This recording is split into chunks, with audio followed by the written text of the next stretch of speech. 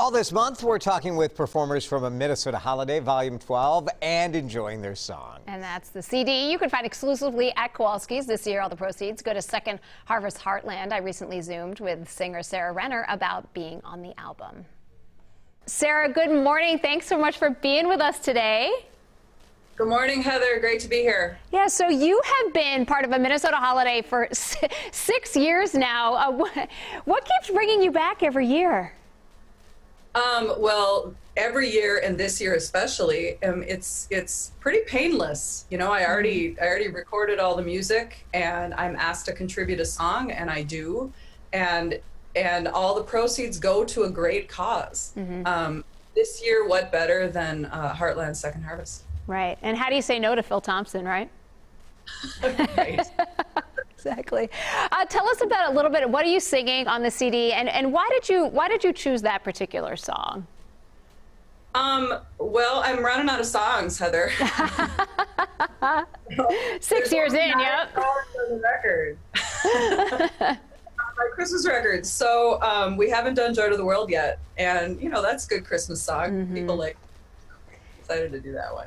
So, you know, we've been seeing, I think, a lot more people perhaps put up lights at Christmas, maybe do, a little bit of extra giving there. Do you think with these songs, people are just taking some more comfort this year? You mentioned especially this year in these sort of traditions that give us comfort in these Christmas songs. Well, you know, Christmas 2020 is going to go down in history as the weirdest Christmas ever, for sure.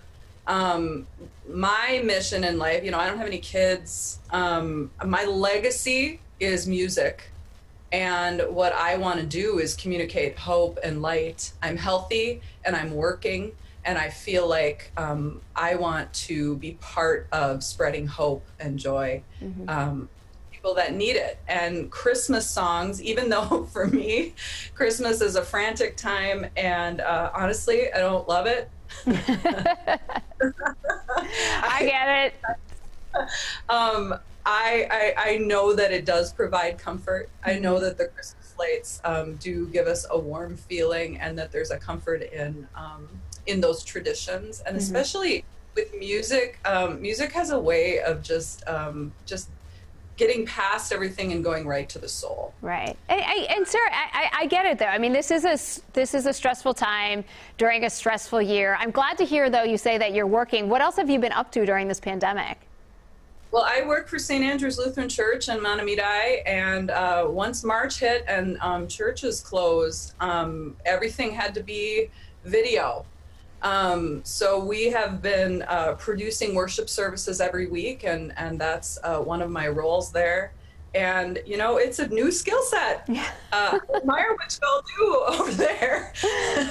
And especially, you know, just down to like having to do my hair and makeup all, you know, I'm just to not brush my hair. Yeah, there we go. 2020, not brushing hair, learning how to pivot.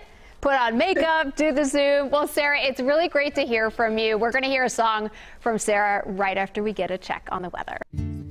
Have yourself a merry little Christmas. Let your heart be light. Next year, all our troubles will be out of sight.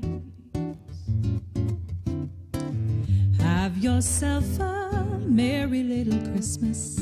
Make the Yuletide gay. Next year, all our troubles will be miles away. Here we are, as in olden days, happy golden days of yore.